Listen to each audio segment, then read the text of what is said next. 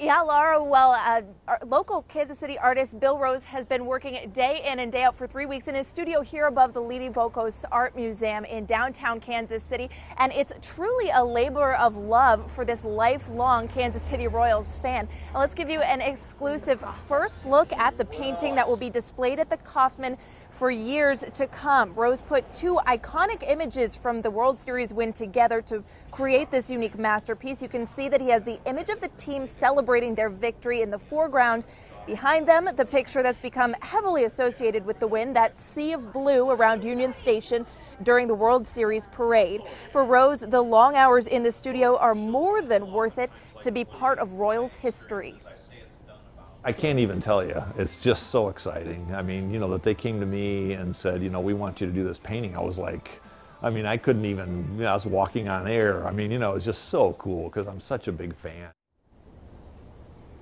Now, Rose actually used to be an IT specialist, so we'll tell you how he became an artist and how he was chosen for this big job coming up at 10. Reporting live in downtown Kansas City, Emily Welsh, KMBC 9 News.